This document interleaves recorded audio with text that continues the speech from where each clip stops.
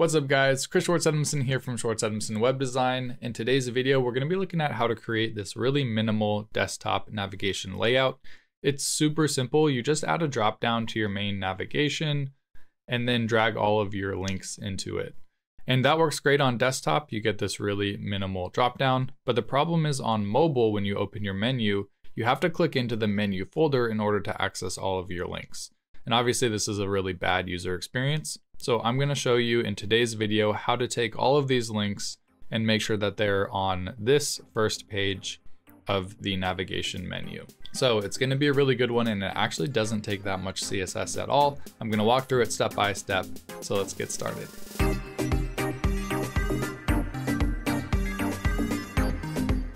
So I have dragged all of my pages into a drop-down folder, and I've just named the drop-down folder menu, and it has a URL slug of menu.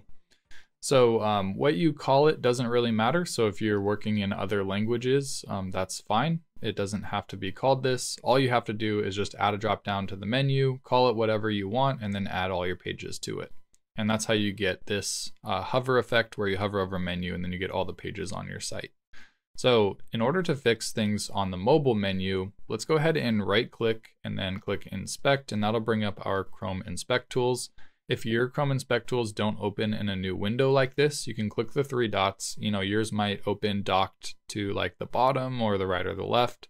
Click this button and it'll undock it into a separate window. That's how I prefer to work because you can just move it around. I always move it to my second monitor when I'm just working on my own.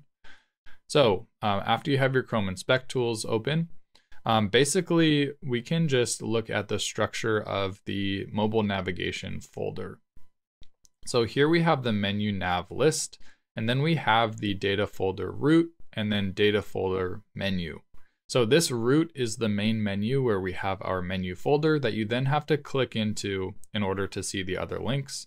So if I click that, we now see that the data folder menu element is the one that now has the header menu folder active, and it slides over. So if I click back, we can go back to our Chrome inspect tools, and now the main root folder is the one that has the header menu nav folder active class. So basically they're just switching whichever the active menu is and just sliding it. And when it's in view, it has a translate X of 0. And when it's out of view, you can see this one has a translate X of 100%. So it's translating it to the right 100%. So basically all we need to do is hide the root folder, so this one doesn't show, and then slide this data folder menu element. We need to slide it, not translate X of 100%, but we want to translate X of 0. So that way it's in the frame. So it's a pretty simple game plan that we have here. It just comes down to the selectors that we use to make sure that this is working, appropriately. So basically, I want to make sure that the folders that I'm targeting are in the header menu nav list. It just sort of ensures that in case there were elements that had these classes elsewhere in the site, that we're just restricting our CSS targeting to the ones in the header menu nav list.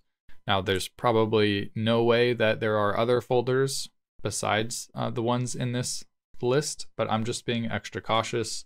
It's the best way to write CSS is very cautiously, especially because we're not in control of the HTML changes that Squarespace makes.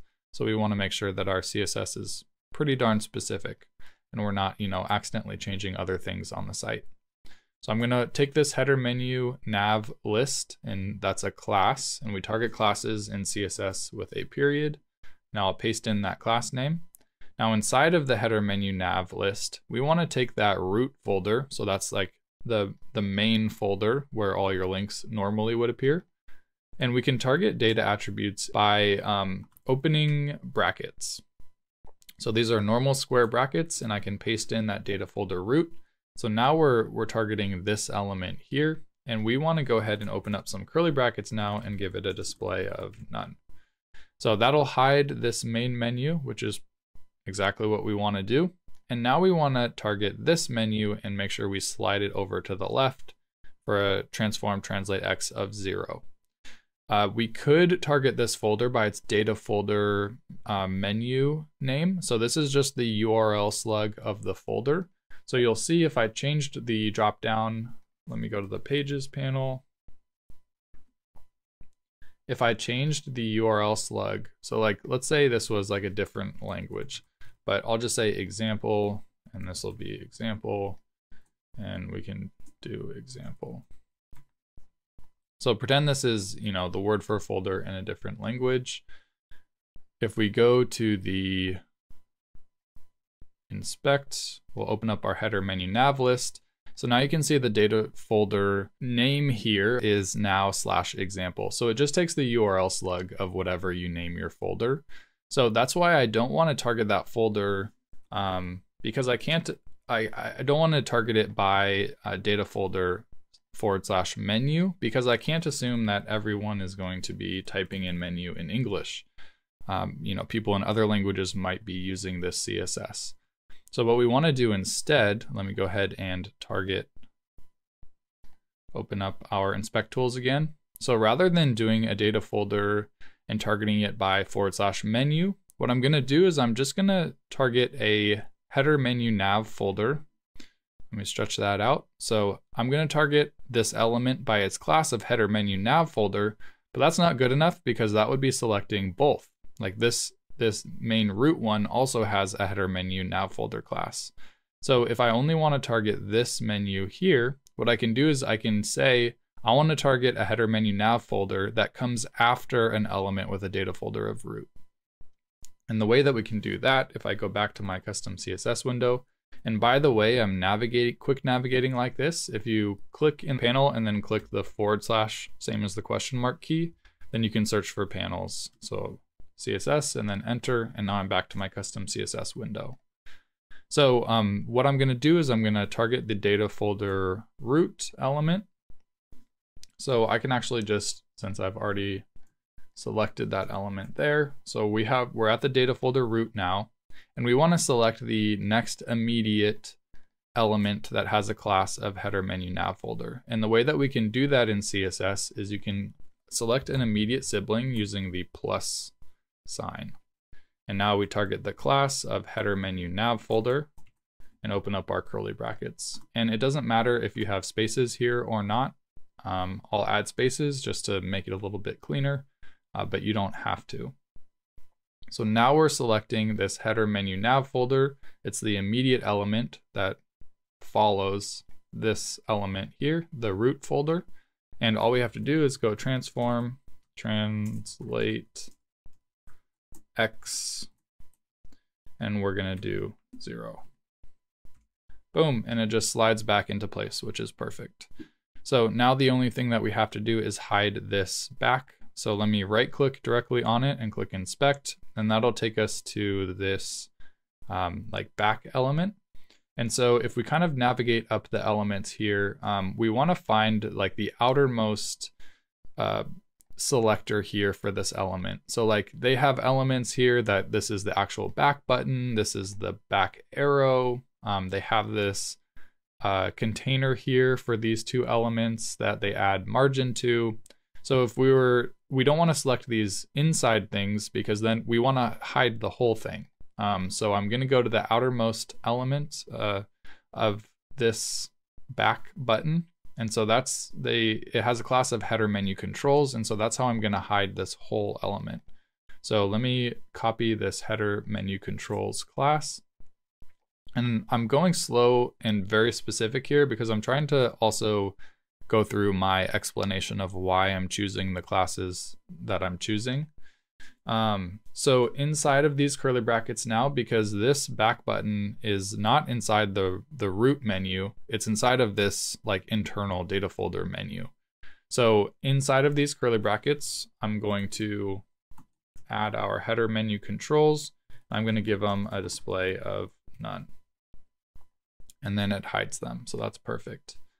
So the reason that I've nested this CSS, so this is something that we can do because the custom CSS window uses the less preprocessor.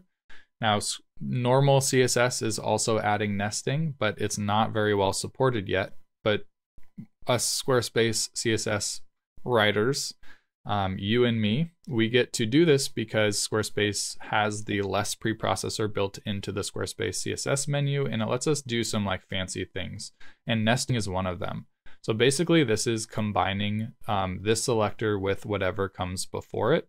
So inside of this element, we're now looking for this element. So it's the same exact thing as if we were to rewrite this whole thing and then also add this to our selector list. So you can see it just saves a bunch of CSS because we don't have to rewrite the parent selector. So we're still doing the same thing in the header menu nav list. We're looking for the root folder. We're then looking for the next immediate following element. That's the header menu nav folder. And then inside of that folder, we're looking for the header menu nav controls and giving them display of none. So rather than having to rewrite out everything like this, nesting just allows you to sort of piggyback off of the parent selectors that we've already written. And now we can just target the header menu nav controls in here and give them a display of none. And that's it. So that's our final CSS. Just a couple lines here, very simple. And now when we open the menu, we have our internal navigation links as sort of being our main menu nav links. We don't have to click into the folder anymore. Now, this tutorial was a request. I have a tutorial request form on my website. So if you go to tutorials, you can request a tutorial. I've had several people reach out about this, so I thought it was definitely time to make a video about it. And this is a very like intentional, minimal menu design here. But I also do want to show off my hamburger menu on desktop. So if you wanted it to be more of a slide out rather than just a little drop down in the corner, I have a plugin. It's my hamburger menu on desktop plugin. It's specifically for Squarespace version 7.1. It's only 20 bucks and it allows you to do this. And I have CSS in there where instead of a hamburger menu icon, this could say menu. And when you open it, it would change to the word close. And then when you close it, you know, it would go back to the word menu. So this could be another example of, you know, a minimal kind of slide out that's a different alternative to like the main Squarespace navigation. This is one of my more popular plugins, so definitely worth checking out. But if you want to just stick to this really minimal kind of drop down where it's in the upper right hand corner, this CSS is going to help you out with that mobile view. All right, that's it for today's video. If you enjoyed it, please consider subscribing to the channel for more Squarespace customization content like this, and hopefully I'll see you in the next one.